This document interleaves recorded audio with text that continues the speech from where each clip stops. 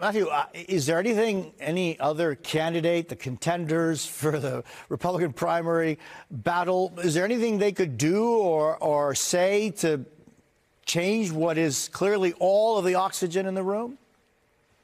No, and that's why I think the people should be most upset about this are people like Nikki Haley and Ron DeSantis, because any opportunity they had to sort of close the gap, which is huge between them and Donald Trump heading into Iowa, New Hampshire, and South Carolina, is dissipating very, very fast.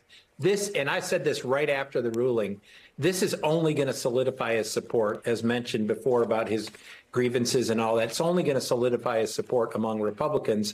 And I actually fear, unless the court steps in quickly, and I would hope somewhat unanimously, and makes a decision either confirming the decision in Colorado or throwing out the decision in Colorado, which I hope happens quickly. And as I said, in a nonpartisan way, so people can't use that decision to fight over that.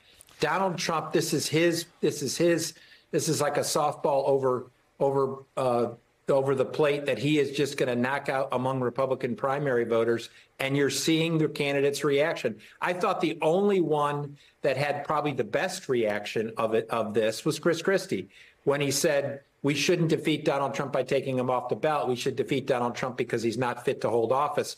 That's what we should do. I thought that was the best reaction in this, but all the candidates now are riding in Trump's wake, and this is only going to help him even more solidify the GOP nomination.